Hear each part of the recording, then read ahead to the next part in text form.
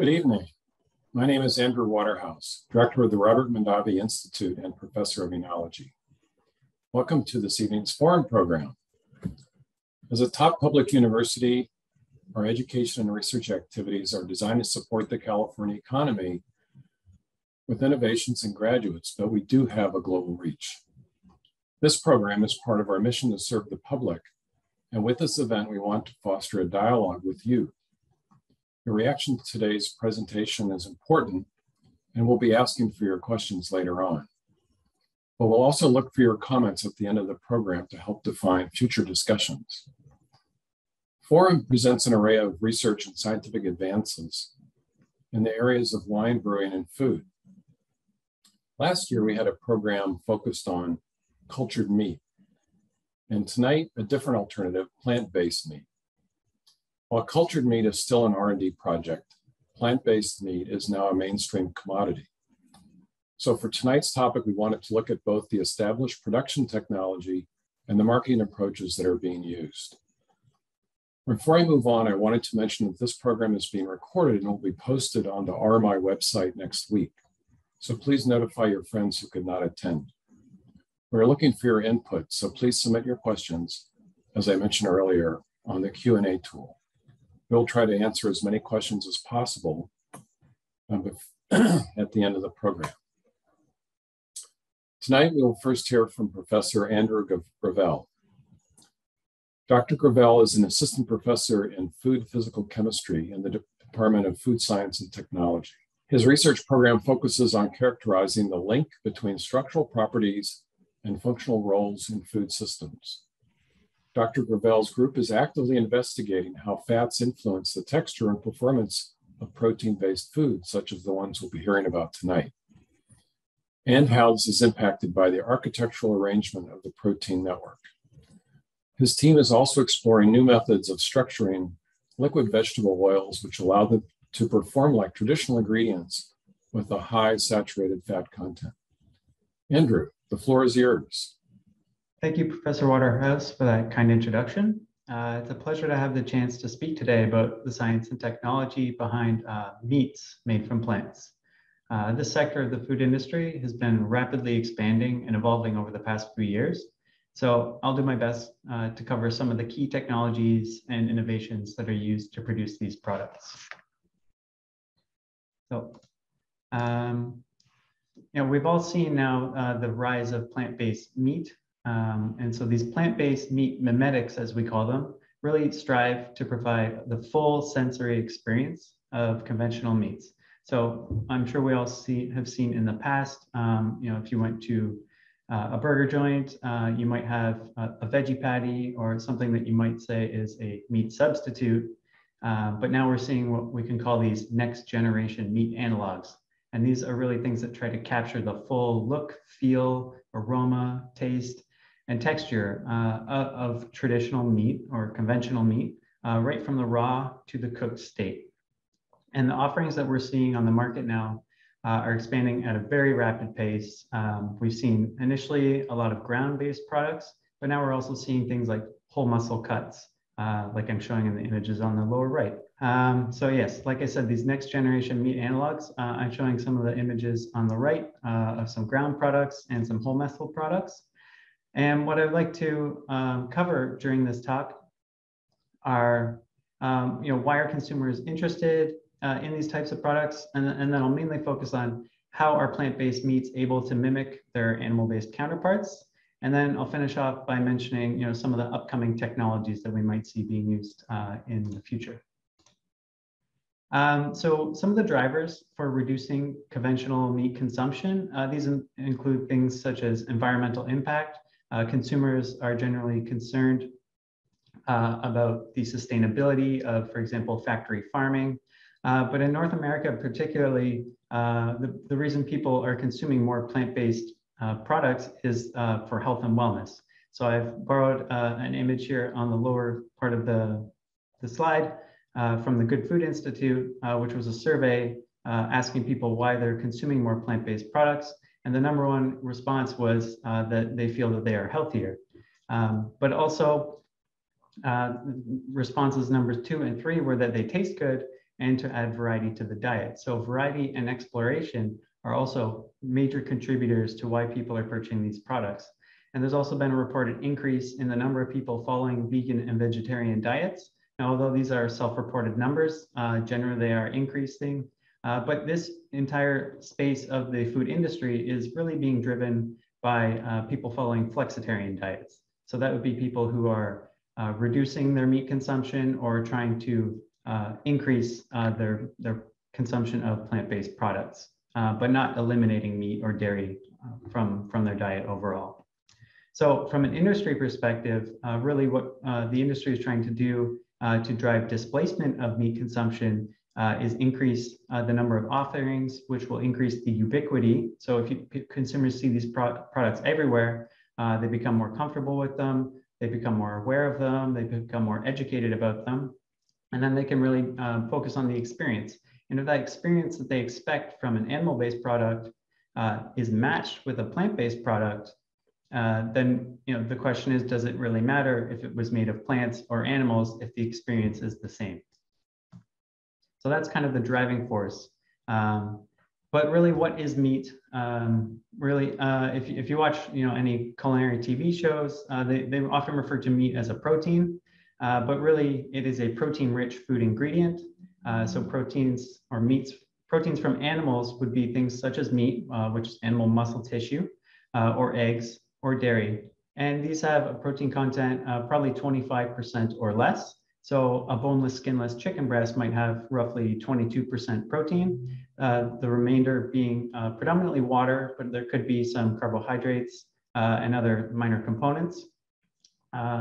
So when we say that animal protein, it's really 25% protein or less. When we're looking at plant-based options, plant-based options that are high in protein include things like pulses, beans, nuts and seeds, and some grains or pseudo grains like quinoa. But there's a high variation in the protein content and composition of these. So that is something to consider when we're formulating our plant-based products. Proteins themselves are, sorry, I have to go back to the basic biochemistry, maybe back to high school a little bit here. But proteins are biopolymers. They are chains of amino acids, and these amino acids can be hydrophilic, so water-liking, hydrophobic, water-disliking, and they can also be charged. And so they're pieced together as a sequence, and that sequence determines both their structure and their biological function.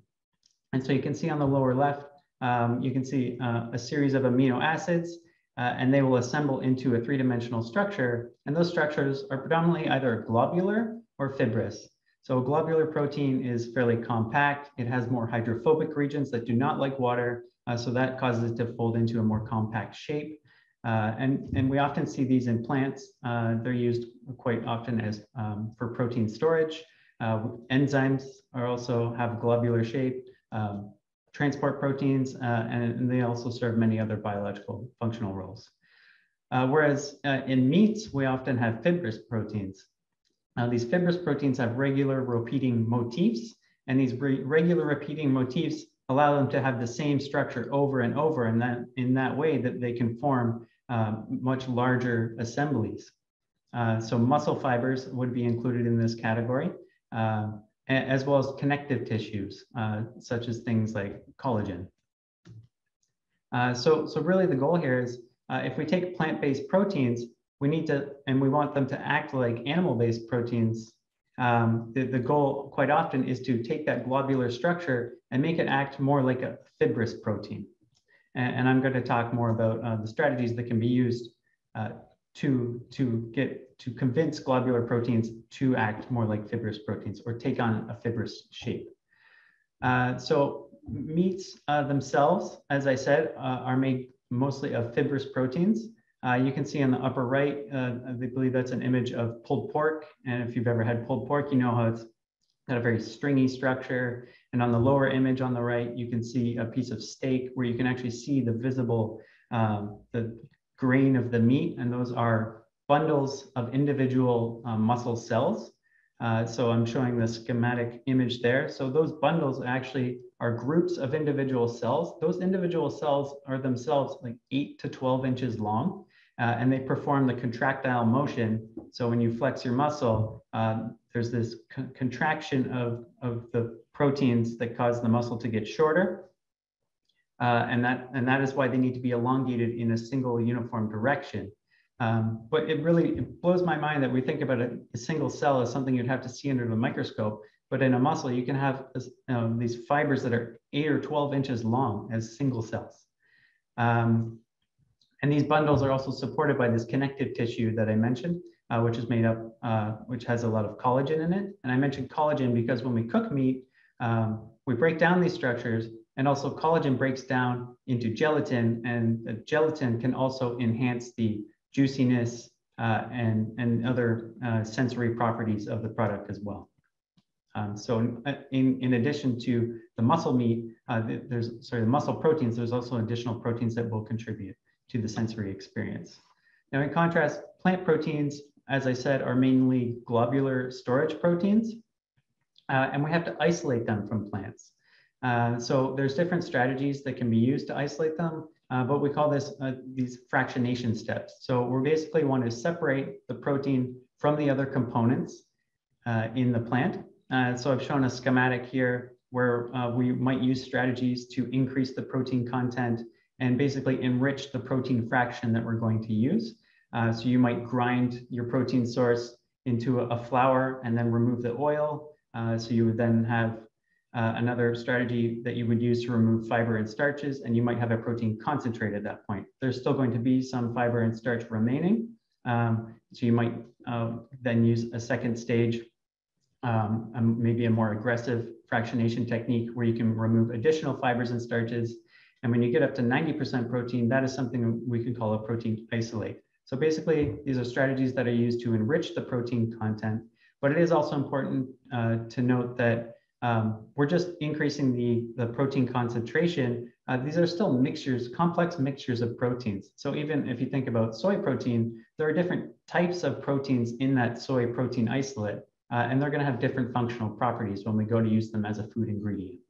But also it's important to use strategies that can retain or even enhance the functional properties of the plant protein during these extraction processes, because they can be affected, the functionality can be affected by the processes that we use. They may aggregate during this process, so we need to make sure that they're in a functional form when we use them as an ingredient to make our plant-based products.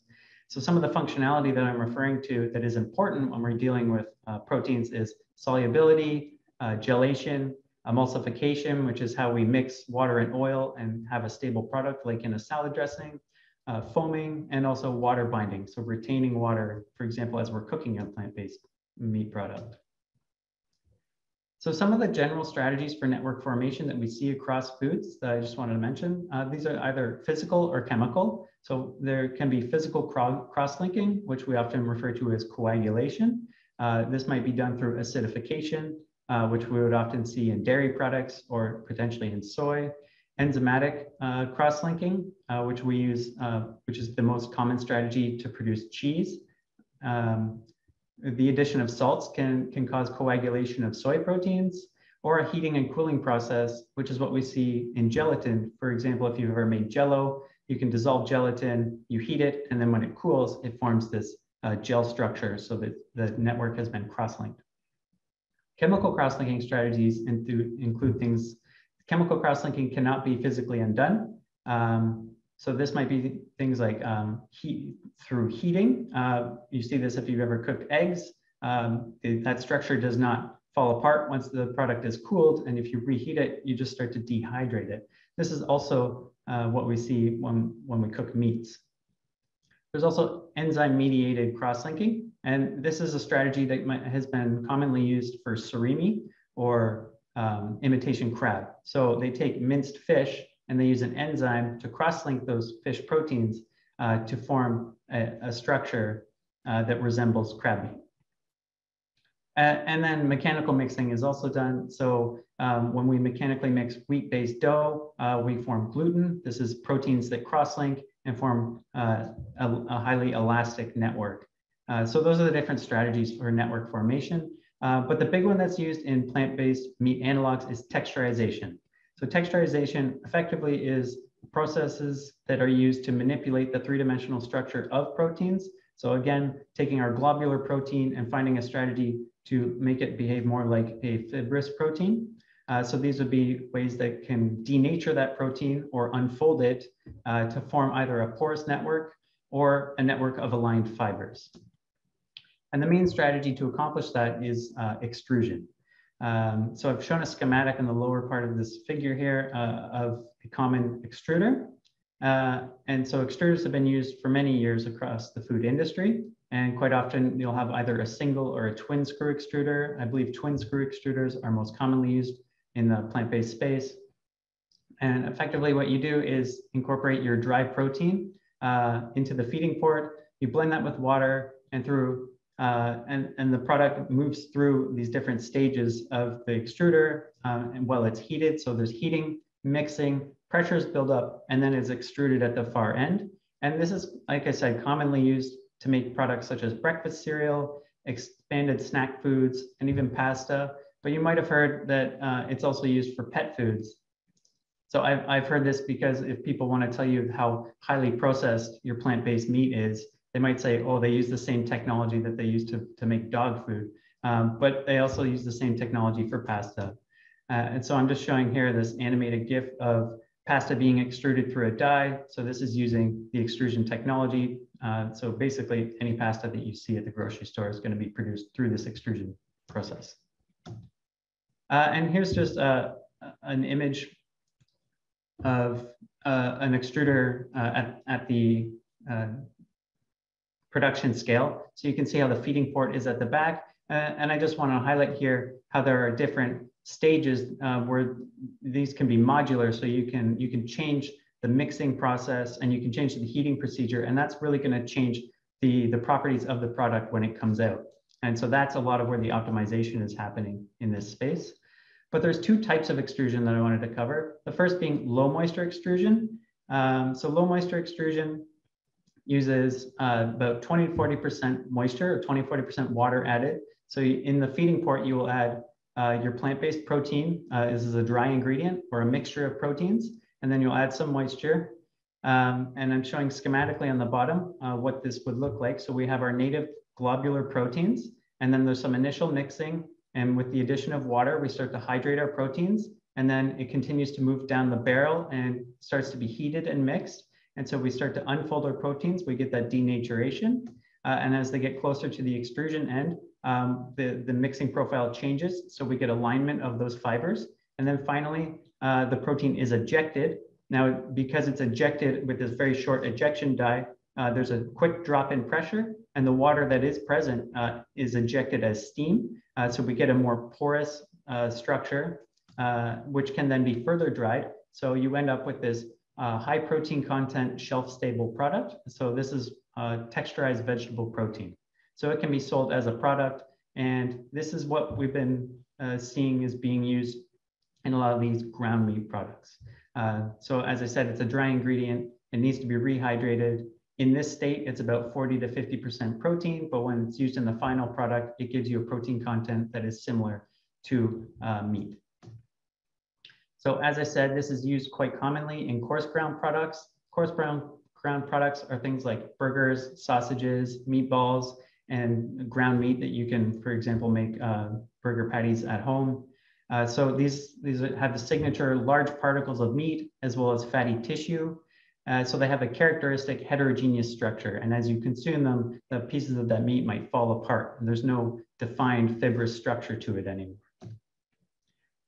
So these products are made through the grinding process. And the addition of salt is going to extract some of those proteins that I mentioned in our fibrous structure. So this allows for the solubilization of some proteins. And so by solubilizing some of our proteins, when we cook the product, these soluble proteins they act as binders to bind the larger particles that weren't ground as much. And they also help bind the fat and retain the moisture, and they denature. So when we cook the product, the proteins denature. And so they help with the juiciness and also helping retain the fat and the moisture inside that product. But also fatty tissue, as opposed to just Fat as an ingredient, fatty tissue also helps retain the fat during cooking. So taken to an extreme, when we finally chop a meat product, you would end up like with something like a Frankfurter. So when I say a gelation, something like a hot dog really is actually a meat gel. So I just wanted to show that when you really extract a lot of these proteins and then heat them and denature them, you really form a gel network. And that helps really retain a lot of moisture. So these unstructured meat analogs, the proteins that we're using to produce these are mainly proteins derived from commodity crops. So quite commonly across the products that you'll see in the supermarket is they're predominantly made with wheat and soy. Pea protein is also starting to be used most commonly as an alternative to soy because some people have issues with soy because it's a GMO product. And wheat is, of course, has those gluten-forming proteins in it, so it's really very good at forming these fibrous structures. There are also additional protein binders that are quite commonly added to these products. These include potato protein because it has some heat-induced gelation properties. Rice protein is also used. For example, when pea protein is the main protein source, rice protein may be used as a protein complement, and then the producer can tell you that it is a complete protein. Faba bean protein has also been, I've seen this on ingredients, and again, these are just used as binders. What I have noticed, compared to something like soy protein isolate that is an ingredient, you will just see potato protein or rice protein. So these may be less concentrated. They may have more starches still in that product. So this may be another way of introducing starch as an additional binder, because there are additional binders required to make sure these products don't fall apart when you eat or cook them. These include starches. And the key one here also is that people discuss quite commonly is methylcellulose. So methylcellulose is a very interesting product. It's a binder, but also it forms a gel when you heat it, and that gel melts when it cools again. So it's really good at helping bind water and bind fat during the cooking process, but then it loses that gel property once it's cooled. So it's been a really difficult product or ingredient to replace, and that is something that companies are actively looking into. There's potential for using different thickeners and gelator combinations, but right now, methylcellulose is the best binder that we have, and that's why you do see it on a lot of these products. So the second strategy for extrusion is high moisture extrusion. It's in principle very similar to low moisture extrusion. One of the main differences is that it has more water incorporated, so they will use 40 to 80% moisture. And the second difference is that it has a long cooling die, which allows network formation. So going through the same schematic, we introduce our plant proteins. We start to heat and add water and mix. The proteins unfold. As we continue to heat, we start to get that alignment, but instead of ejecting it rapidly, we use this cooling die where we have controlled cooling, and that allows the proteins to cross-link. And this is the texturization process where we start to allow fibers to form because they're moving in a single direction. There's an alignment, and they're cross-linking during that alignment. And so when this product is ejected from the cooling die, we get these fibrous structures. So this still is a product that might resemble lean fibrous muscle tissue, but we still would have to add flavoring and marinades after production. And now, because it is a higher moisture content, it does require refrigeration or freezing before being used.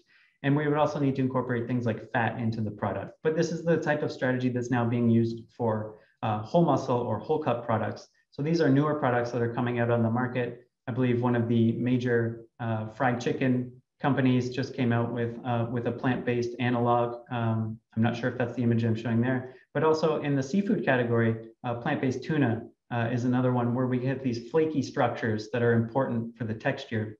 So we're seeing a lot of those starting to come out using this high moisture extrusion technology. So these are the two main strategies used to form the texture, but we still have to tailor the extrusion process to match the exact texture you want, because beef is going to be different than pork, is going to be different than tuna. So in terms of selecting the raw ingredients, you can use protein powders or different fractions. So example, you can use protein concentrates or protein isolates. You can use different mixtures of proteins. Again, these might have carbohydrates in them as well. So the source of the protein is also going to need to be optimized. So these extraction processes themselves actually can also impact the functionality, as I mentioned. So sourcing your pea protein from one manufacturer might give you a different product than sourcing your pea protein from another manufacturer. So consistency is actually something that is being addressed by the industry presently as well. But in terms of optimizing the texture, processing conditions also need to be optimized. That screw configuration inside your extruder can be optimized. The speeds of the mixing profile and the temperature profile as well. And then mixing different types of proteins will give us different network structures. So soy versus soy plus pea, soy plus wheat, these will all give us very different textures in the end. And so that's something that these companies, they are profiling and looking for in the future, the different types of meat analogs that can be produced by using different ingredient combinations. And then, as I mentioned, the addition of fat is also something that can only be done actually right now with high moisture extrusion, and only about 5 to 10% fat can be incorporated. Otherwise, the fat liquefies and it just kind of gets pushed out of the product and gunks out the machine. So you really are limited in the amount of fat that you can incorporate into these at the moment. So there's one other technology that is interesting, and it's very similar to high moist the extrusion technologies, and it's called shear cell technology, and it has interest for whole cut products as well because it's a batch process. So it's very similar technologically to the extrusion process as I'm showing on the lower left. You have a single cone that does not rotate, and you put into that a second cone which will rotate, and this causes alignment of your protein fibers, and you can heat to cook them. And then what you get out of it, I'm showing in the central image, is a very large product with aligned fibers that can act much more like a whole cut. And so this technology was actually developed at a university in Europe, and they actually spun out a company now called Gravelle Foods. And so that's the image that they put up online for a whole cut type muscle analog. But it does have similar challenges for similar to high moisture extrusion in terms of incorporating flavors and fats. So aside from structure, there are a few other components that are important. Number one of them being color. So obviously the consumers expect their product to be a certain color. So if you go to the meat department of your grocery store, you're going to see a lot of dark red or bright red meat because consumers consider bright red to be fresh or unspoiled. And that bright red color comes from a protein complex called myoglobin. And that myoglobin has an oxygen binding, it's an oxygen binding protein. In it, it has this heme ring, which binds iron. It has iron inside it, which allows it to bind oxygen. And when the oxygen is bound, it has a red color. But during the cooking process, this protein unfolds and denatures, and that causes the loss of the oxygen. And so we get that transition from red to brown. So that process of turning from red to brown is another aspect that is starting to be tackled by manufacturers. But the color of these meat analogs varies quite widely. And so I'm showing an image on the lower right here, just some commercial products where you can see there's a wide variation in the color of these products that are being put on the market. So one strategy is to just use no pigment. This might be acceptable for food service where the consumer only sees the end product.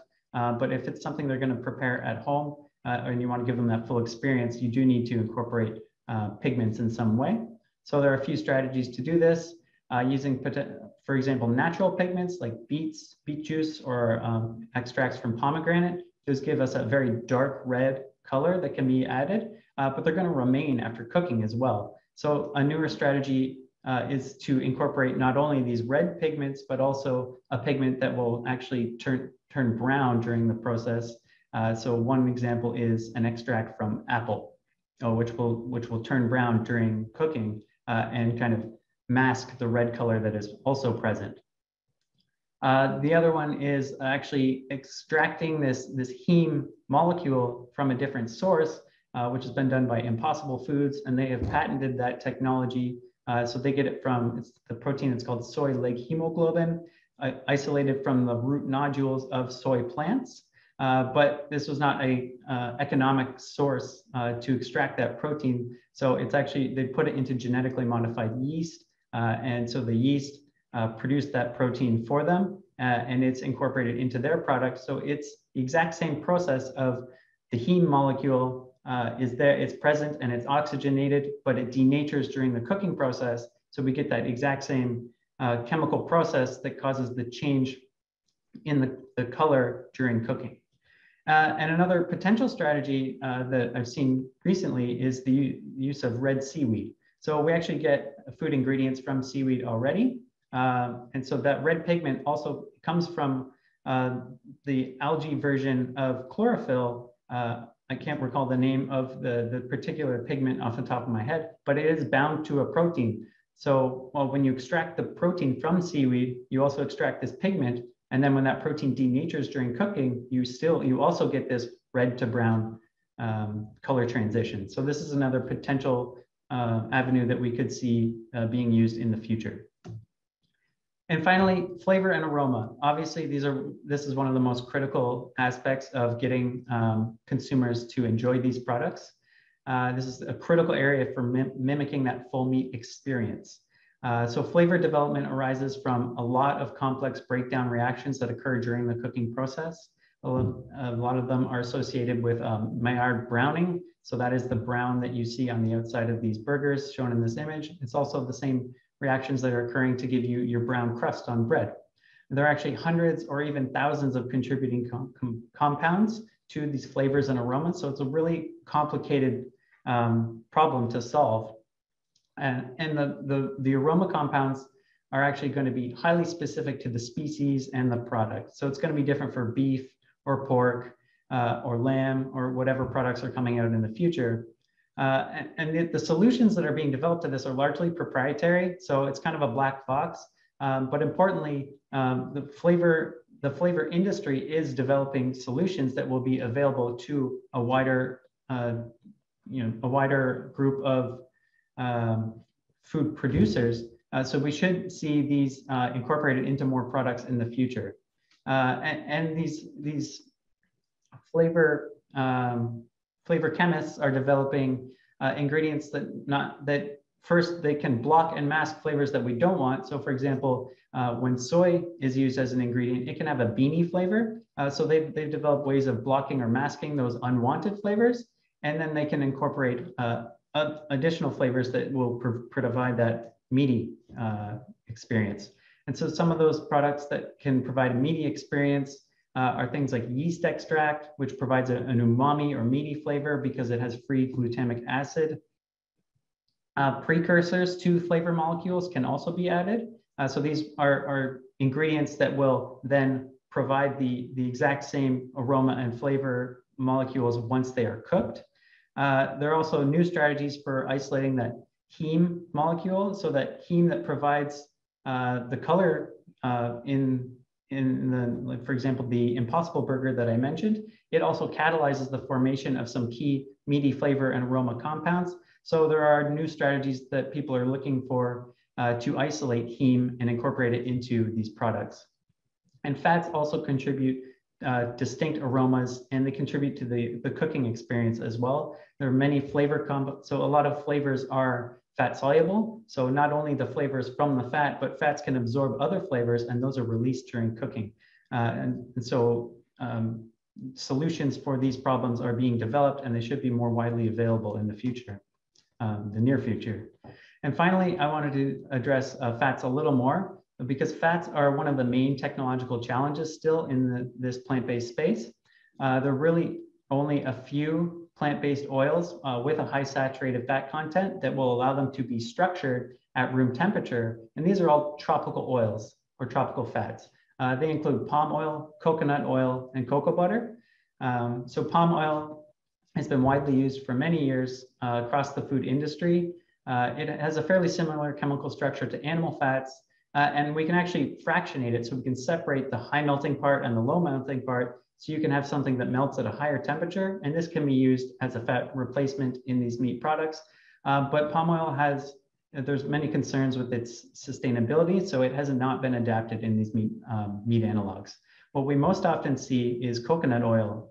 Coconut oil is made up mostly of medium chain fatty acids. And so if you've seen coconut oil having a positive health and nutritional perception, this comes from the fact that it has a lot of medium chain fatty acids, but they also melt very similar to body temperature. So they will be solid in the product when it is sold to you out of the refrigerator, but it will melt during cooking and it will stay liquid when we consume the product. And cocoa butter has also been used in some of these products. Cocoa butter has a very distinct melting profile just below body temperature. So it is another fat that has been used to provide that fatty texture in these plant-based products.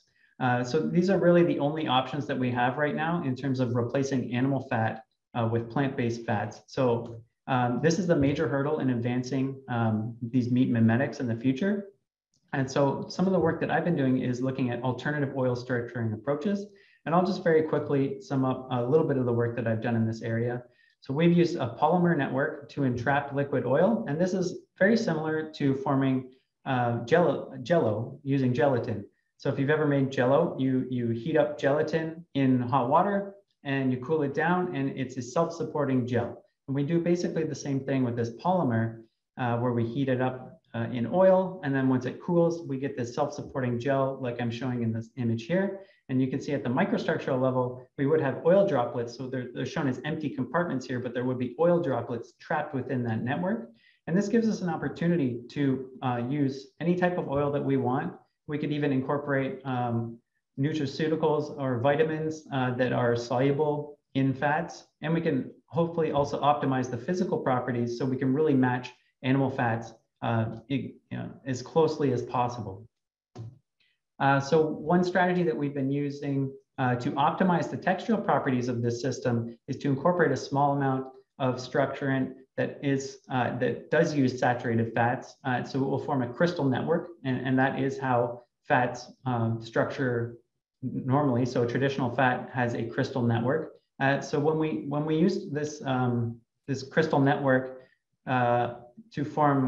to structure a fat, we got the image shown on the left, but when we combined it with the polymer, we got a very different microstructure, and this also impacted the mechanical properties.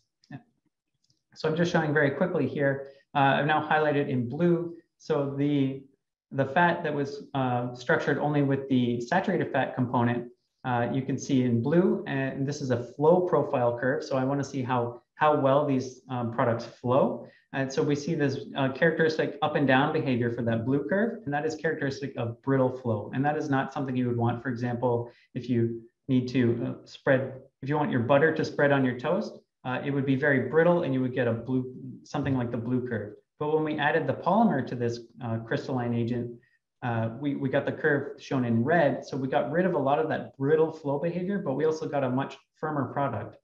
So there's a synergistic enhancement by using these two structuring agents together. And also, if we use just a small amount of the polymer, not enough to structure the oil on its own, we got a weaker gel, but very smooth flow profile. And what I'm showing on the right is a comparison of the flow behavior of this product versus two margarines. These would be a margarine that you take out of the fridge and spread on your toast. So depending on the functionality that you want, we can really optimize these structured oils to behave like traditional fats. So the area that I'm moving into now is actually to use things like dried foams made of plant proteins that can be used to form these types of networks and incorporate a small amount of saturated fat to give you those melting behavior and that spreadability. So this could be an area moving forward where we do see much more optimization of plant-based fats that can be used in these meat analogs. And with that, I just want to wrap up by mentioning where we could see some future development in this space. So identifying new proteins, new protein fractions. So the particular proteins in these complex mixtures that give us the functionality that we're looking for. They might have unique properties. So identifying these new sources of proteins, I think, was where we'll see optimization of the texture and will help us improve the biomimicry. So getting that exact experience. And this will move us into having a broader range of textures. So where you might have sushi, which has raw fish, is a very delicate structure. So by identifying new proteins, we should see more products like that coming out soon. And then the industry is also working to optimize their extraction techniques to improve the functionality of these proteins. And we're going to see a lot more in developing and refining the flavor profiles. As I said, this is done mostly in the industry as a black box, but we should see they're developing solutions that will be widely available in the future. And finally, I think there'll be very soon a lot more development in our ability to structure oils without using tropical oils. And I think one area that we will see the potential for improvement still is incorporating fats into fibrous protein networks, maybe forming structures that mimic fatty tissue. So not just a fat that melts like a stick of butter, but something that actually can hold its structure together like fat that would be incorporated in a marbled steak. And with that, I thank you for your attention, and I'll be happy to take questions during the Q&A. All right, thank you very much, Andrew. I think now when I look at buying these products, I'll have a much greater appreciation for what I'm looking at. So we're going to do questions at the end. So at this point, we're going to switch over and we'll next hear from Phil Horn.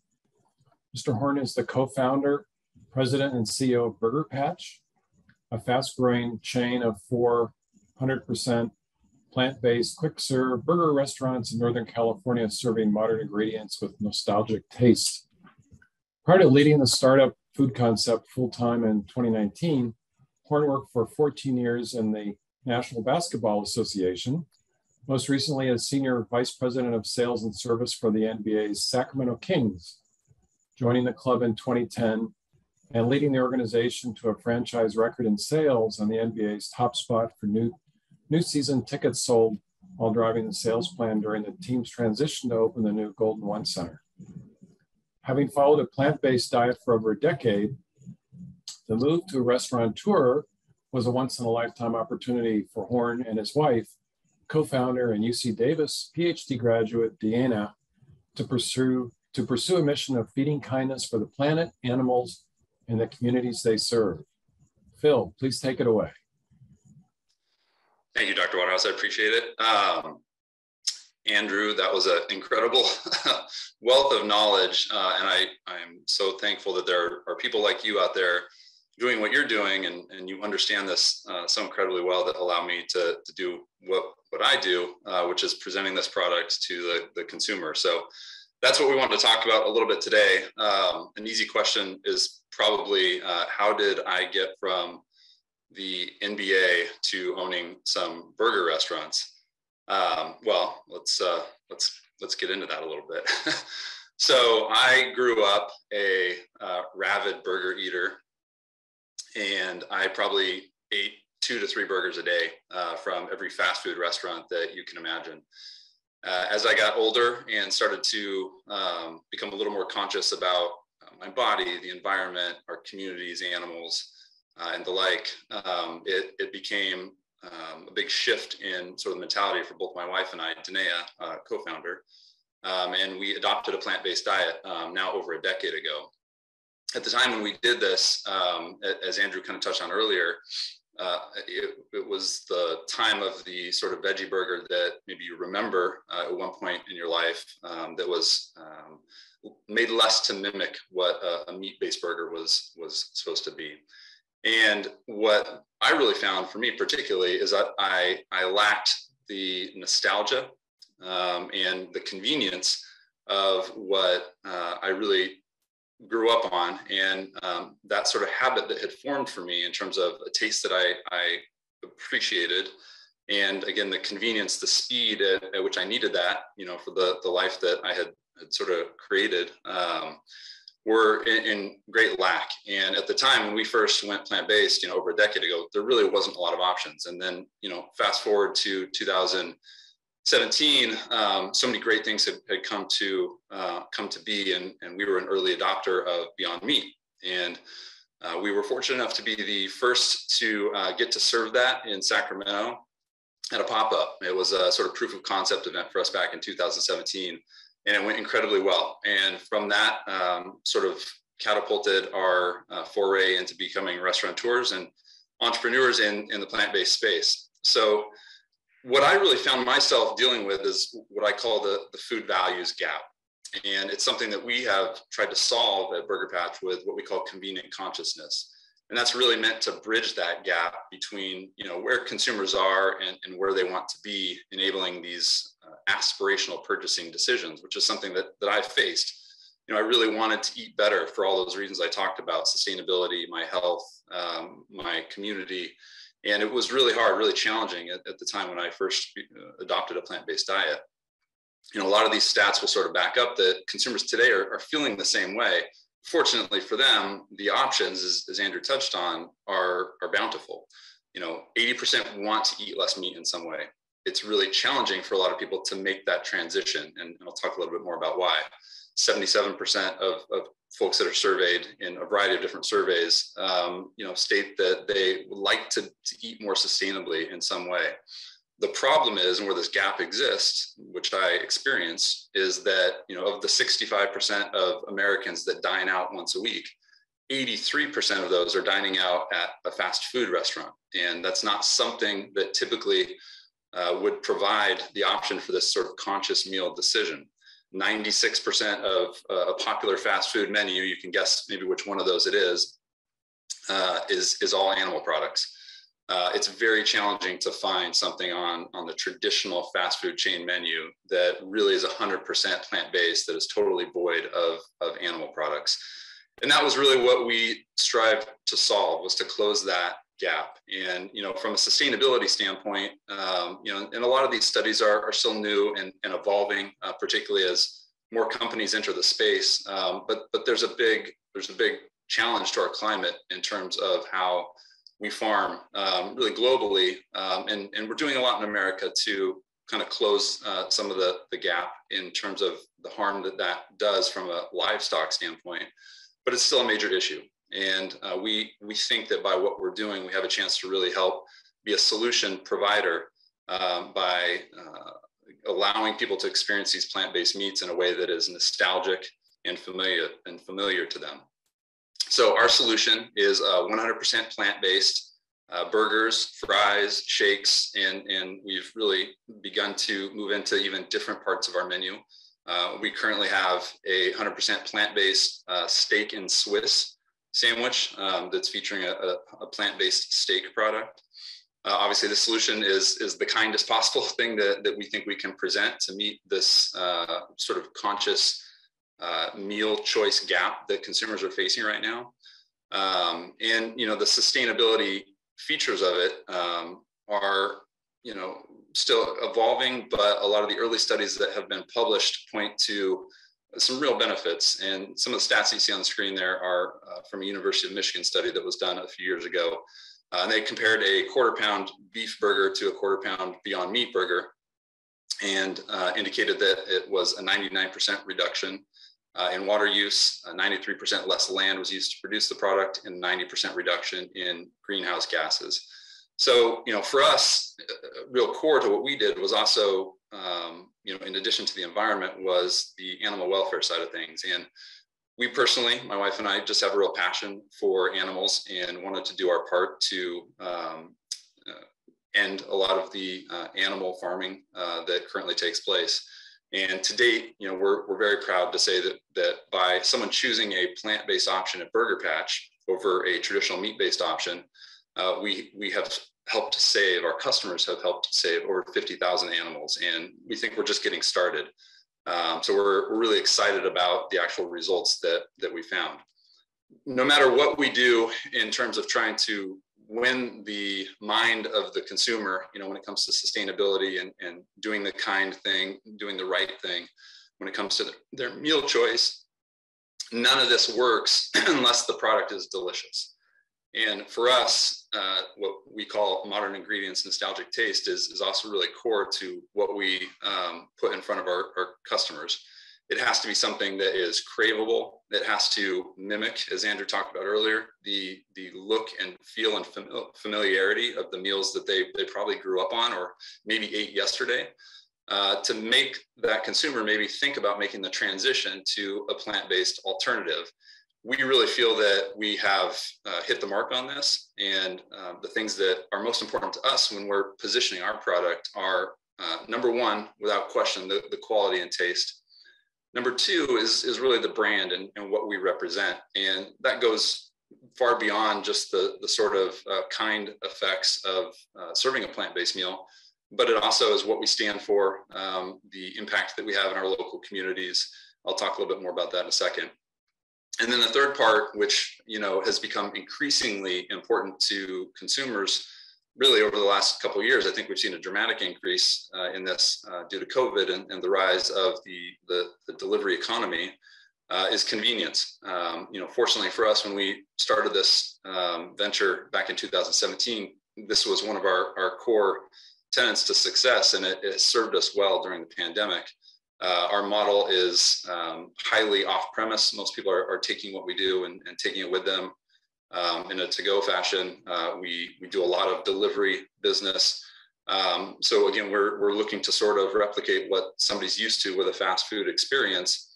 The big difference for us is we don't get a lot of second chances. So where you may have a certain expectation of maybe mid-quality with some of the fast food that you grew up with, you kind of know what you're getting because of the price point of some of those products. We don't get that second chance if we miss. We're trying to basically take a lot of consumers that are still meat-based eaters and show them that eating a plant-based alternative can be just as good, if not better, than what they're typically used to doing. So we have to knock it out of the park with the quality, with the taste. And we feel that we've done a good job with that. I'll talk a little bit more about some of our survey ratings, but in general, when it comes to quality and taste, and we survey these things specifically, well over 1,000, I think we're actually over 2,000 surveys now. We have a 95% satisfaction rating on taste. So we know that we're doing what we're supposed to be doing. You may sit there and think, well, a lot of these folks that are consuming these products must all be, vegetarians or vegans. So of course they like what you're doing. That's actually not the case. Most of our clientele still consume animal products. 75% of our clientele at this point, based on our surveys, actually still consumes animal products, either as the majority of their diet or at some extent through their dietary choices. So we have a large hill to climb when it comes to that. And that's why I kind of mentioned the quality aspect of what we do is incredibly important. So, we survey a lot of different aspects of our business to make sure that we're hitting on these elements, and we really listen to the feedback. We get a lot of written feedback in addition to the survey scores that we receive. We make a lot of adjustments based on that, whether it be the temperature of the food or the savoriness of the taste. We want to make sure that we're hitting it on every possible element when it comes to that quality and taste, because that is the one thing, no matter how great we're performing for the environment or our communities, people will not sacrifice taste for something that they're used to for a new product. So, to move somebody off of a habit that they've had for 20 years to a new product is a real big challenge, and we have to make sure that first experience is really a wow moment for them. It really has to be almost unbelievable that they bite into our burger, and the first thing out of their mouth has to be essentially like, I can't believe that this isn't meat. And we see that on a routine basis. If I sit in a restaurant on a daily basis, I'll hear that from 2, 3, 4 customers over the span of a few hours that are first timers that come into the building. And that has really allowed us to have this high repeat business, the 73% repeat business, because we're hitting the mark on taste, we're hitting the mark on speed and that experience that has allowed us to sort of break out of the mold of what the traditional sort of vegan restaurant or cafe maybe has dealt with. Over time. I think there's still a perception a lot of times that leads somebody into a mindset of, oh, that's going to be, granola, and I'm going to have to sacrifice, great taste to get that plant-based meal. We're really trying to flip the script on that, and we're really excited about how far we've come to this point. So just to touch again on our customer base, as I mentioned, 75% still consume animal products. And I think that actually may even be a little bit understated. You know, over half of them would represent the demographic under the age of 35. Many, you know, the sort of majority group, if I'm segmenting them, would be in the millennial category. And, you know, I think obviously this probably makes a lot of sense that the older demographics are a little more rooted in their dietary habits and probably are not as curious in terms of looking for a change. Whereas the younger demographics are coming up in this culture where sustainability is incredibly important. Social values are incredibly important. And, you know, I think even the welfare of animals is really important to this group. And that's a prime category for us. And we really speak to that group. The big opportunity for us is really what I think Andrew referred to as maybe flexitarians. I'd go one step further to call this group maybe the veg-curious, which is that, you know, 90% of America's plant-based meat, the things that Andrew kind of touched on earlier, those purchases are 90% come from folks that would identify themselves not as vegan. So clearly the majority of those experimenting with plant-based alternatives still are adopting a meat-based diet. So for us, that presents an incredible opportunity, and one that we really often have to focus our marketing towards to make sure that we can get them in our building for the first time. That really is the hurdle. We feel like once we get them in and they try our products, they try our shakes, our mac and cheese, or the burgers, they're going to come back because of the quality and the taste. So that remains our focus in terms of a lot of our marketing messages. We do avoid often using a word like vegan because it does have a connotation to it. And instead we focus on something that is probably a little more middle that would produce less of a defensive reaction, and say plant-based. And I'm sure you're seeing that in a lot of the marketing from a lot of the companies and vendors that we work with as well. So for us, we're excited about the progress. As I mentioned, back in 2017, we held our first pop-up. It was insanely successful. We had 4-hour lines wrapped all the way around the block in Midtown Sacramento. We sold 1,000 burgers in that single day. Again, it was the first opportunity for someone to ever try a Beyond Burger in Sacramento, which was a really special opportunity for us. We knew that we had something.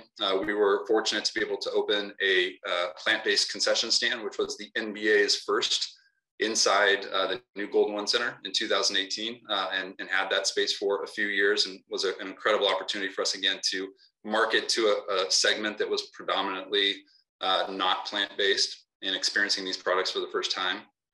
In 2019, then we opened our first brick and mortar. And this was so busy. This is where I had to leave the job that I had with the Sacramento Kings and take this on full time to manage the demand that we had at our spot at 23rd and K Street in Midtown Sacramento. Very small, 800 square foot space. It clearly wasn't large enough for what we were trying to do. So then we quickly opened a second at the UC Davis, a corner of the UC Davis campus over off of First Street, and are super excited about entering that community and what we've been able to do to partner with that community. And then the third near Sac State was opened this last summer in June of 2021. And we've been very excited with the response that we've had from the East Sacramento and Sac State communities. And then we're very excited to be opening our fourth location actually in just a few weeks in Land Park, Sacramento, at the corner of Freeport and Sutterville. We'll have our fourth location and also what we call our KIND lab. And KIND is an acronym for our Kitchen of Innovation and Discovery. And really what that is for us is it's where we get to play. Well over 50% of what we produce is actually ingredients and recipes that we create. So while we do use a lot of the proteins that are on the market, like Beyond Meat, who's been an incredible partner for us, we also invent and create a lot of our own products to pair and complement either with those burgers or as a standalone product. The cheese that we use for the mac and cheese is a house developed recipe. We make our own egg product that we serve for our breakfast. So we're really excited to continue that innovation and get to see what else we can do. For us, the whole idea of Burger Patch was, to produce a kinder alternative, but was really also to be a gateway through the burgers, which we know people were going to gravitate towards as one of the top consumed meals in America, and use that as our opportunity to introduce people into other products. As I mentioned, the plant-based steak, or the chili, our plant-based chili that we make in the winter. All of these things we can put forth in our restaurants with confidence because of the success we've had with the burger and the trust that we've built from our customers on the quality that we have, and also the brand that we've built. And really, just to kind of close out, is one of the most important things that we have done and continue to do, and that's really the relationship that we have with our customers and our community. To date, since we had our first pop-up, we've donated now over $50,000 in real cash back to our community, and we tend to step up and use our platform to speak out on a lot of social justice issues that sometimes are a little scary for companies to tackle. We feel that we have a responsibility with the platform that we have in mirroring our customer base and the things that are important to them. We use that platform to sort of further our message of kindness. And that's a big reason why we think people continue to sort of trust our brand and trust the products that we put out, and give us the opportunity to experiment with more and more plant-based meat alternatives as we go forward. So looking forward, after our Kind Lab opens in April, we'll turn our sights to additional areas in Northern California. We have a plan to open some restaurants in the Bay Area, hopefully in due time, and we'll see where it goes from there. To this point, all of our restaurants are owned by Burger Patch, and we haven't franchised yet at this point because we're so obsessive about quality. And we'll kind of see where this takes us in the future. We're really excited to be part of this movement.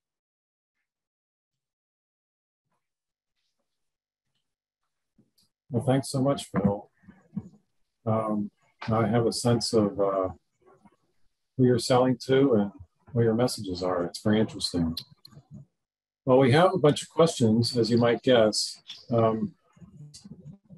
Let's see, where shall we start? Let me start with a really technical one, Andrew. I'm not even sure what this means, but anyway, I hope you do. For plant-based meat extrusion, do proteins need to be isolated, or at least 90% of protein to form a fibrous shape? So I would say no. Quite often the concentrates are also used. So it's just how much starch and other things are still left. So those proteins are still present. And in fact, having those other components could be a benefit, but it really depends on the proteins you're using, if you're using different combinations. But in short, no, they do not have to be isolates. Okay, here's an easy question, Phil, I think. Is Burger Patch a franchise? Boulder, Colorado needs one. It's funny, we get on a weekly basis franchise or location requests, not just from around the country, but around the world. I had one from Berlin not too long ago. No, we're not a franchise. We are a chain, but we are 100% locally owned. My wife and I, Danae, and our partners in our company own the 4 locations at this point. And as I mentioned, we're sort of obsessive about quality, and we're not quite ready to turn on the franchise spigot yet, as we want to make sure that the model is seamless and the quality continues as we expand into a few other markets in Northern California first. So here's the big question. I've got several angles on this. And it has to do with nutrition and how do you compare this to conventional meat. One of the points was, and this is related, maybe Andrew wants to look at this. So how do you compare the nutritional value of the meat type products with what was in the plant material to start with? How would you compare the nutrition? So after the processing, how the nutrition? Right. Yeah. How does the nutritional value change as a result of the processing? Of the protein component or of the overall product? I guess talk to you. Well, they're not specific. So I assume it would be the protein. Yeah. So I guess there's, the digestion processes involve things like enzymes that need to break down our proteins and starches or more complex carbohydrates.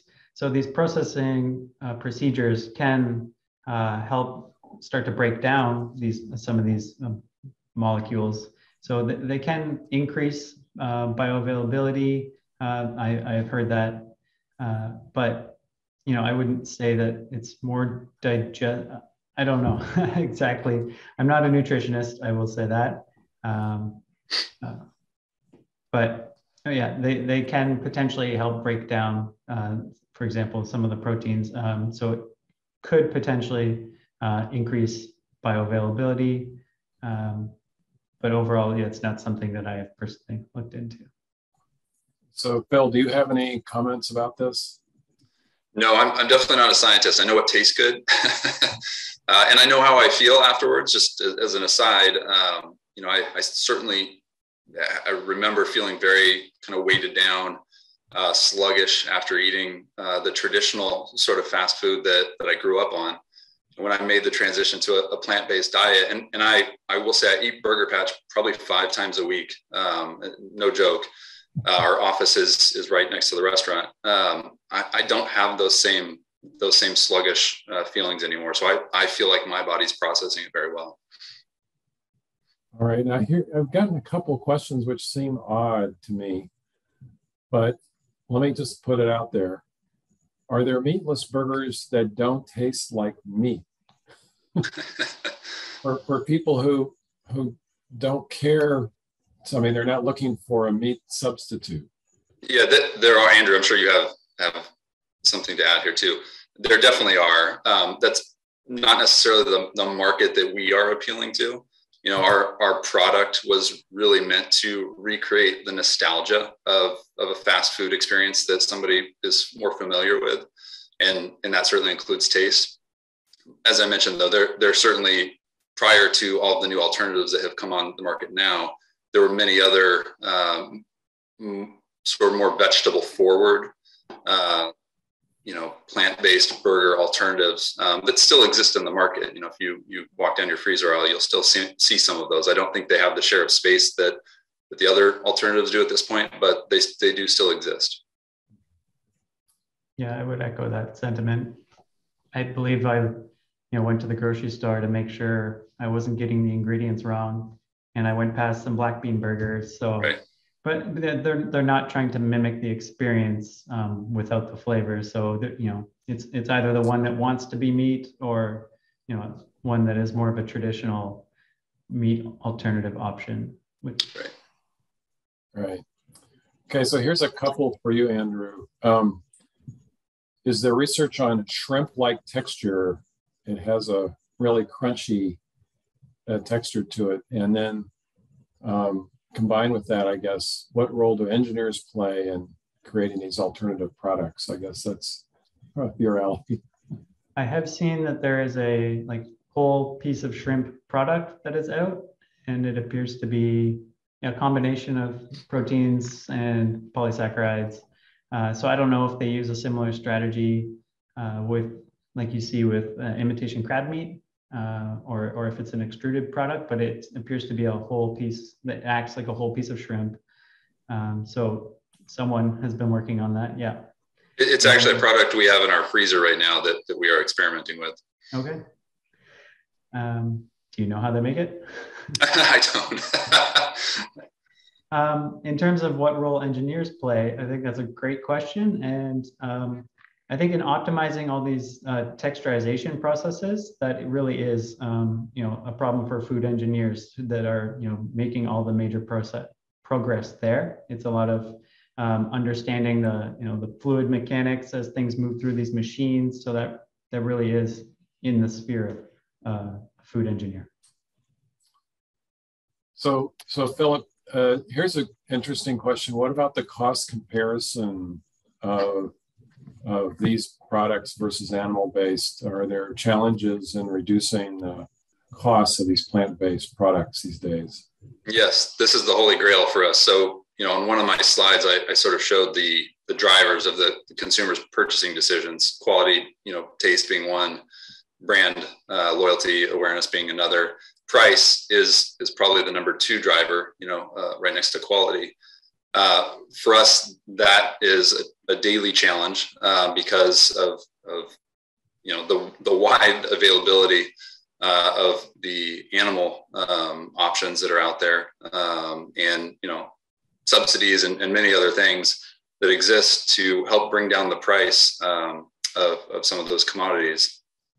For us, it's still a lot of new technology, a lot of new products that we're using. And like any new product, new technology, the price, initial entry usually starts a little bit higher and begins to come down over time.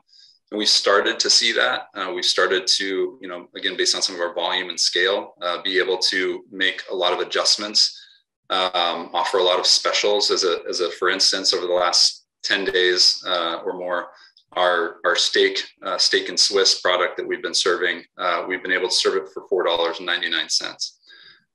That's a huge milestone for us to be able to achieve, to have a core burger menu on a menu item to be offered under $5 for a large amount of time. We do have a burger on our menu that's sort of a trimmed down version of the original one that we serve that is also $4.99 all the time. So for us, it's constantly a marketing effort of how we, package some of our items or offer discounts to our loyal customers through, emails or text messages that allow them to experience the product, for 20 or 30% off at sometimes at select opportunities. So maybe for those who really want to eat this on a daily basis, if they could, it's giving them an opportunity to do it at least, every so often. But like I said, that really is the holy grail for us. It's sort of the fourth pillar holding up the table. And if we can continue to work with our partners, which is really where it starts, to help bring down the cost of these alternatives, we don't really feel like there's anything that is standing in our way of becoming a household name and having a burger patch on a corner next to every sort of traditional fast food joint that you're aware of now. Well, that's good. Got another call out here. Somebody wants one in SoCal. So, Andrew, someone here is asking about 3D printing an animal meat structure. Is that going to be how these things are going to be created with 3D printing? I mean, we can't predict the future, but I know that, yes, research is being done in that area. It's got its own set of challenges in terms of, how thick things need to be printed out. And it does provide different opportunities in terms of like getting that marbled texture, or maybe if you had something like fish, like salmon, which has layers of the meat and then the fat. So if you want those types of structures, those are areas where that could potentially excel. So I don't know what progress is being made and how rapid it's advancing, but for sure, people are doing work in that area. All right. Well, we're going to have to wrap up here pretty quick. I got one more question for you, Phil. If cultured meat becomes a commercial reality, will you consider selling that at Burger Patch? I think this is an interesting question. Great question. We've begun to wrestle with this. At least I have in my mind. I follow it closely. I follow a couple of the companies who are on the cutting edge of this, and I'm watching some of the initial rollouts. At this time, I would say it's not on the menu at Burger Patch. But one of the things that's helped us be successful is remaining flexible and understanding more about how those products are produced. For us, the animal welfare side of things will always remain core to what we do. So, understanding more about the impact of that on animals is important before we would ever cross that bridge. All right. Well, I think we've run out of time here, but I'll give you one more. Andrew, I don't know if you have any closing comments before we head off. No, thanks for the opportunity. I appreciate it. Okay. Phil? No, just come visit us. Come try it for yourself if you haven't had a chance to do it yet. Well, gentlemen, thank you very much. I'll say goodbye for now, and we'll move on to. I'll move on to a few closing comments. Next month, we'll be hosting a Sips and Bites. It'll be a wine tasting. Please check your email. You'll get a message about that next week. In case you missed it, we had a very popular wine business lecture with Martha Stuman, who described her approach to building a natural wine brand You can see her talk on our website. Also like to call out a thanks to our friends and supporters who help provide the means for this program. And on your way out, please fill out our brief survey to help guide future programs. And finally, I hope you enjoyed this evening's program. Thank you very much. Good night.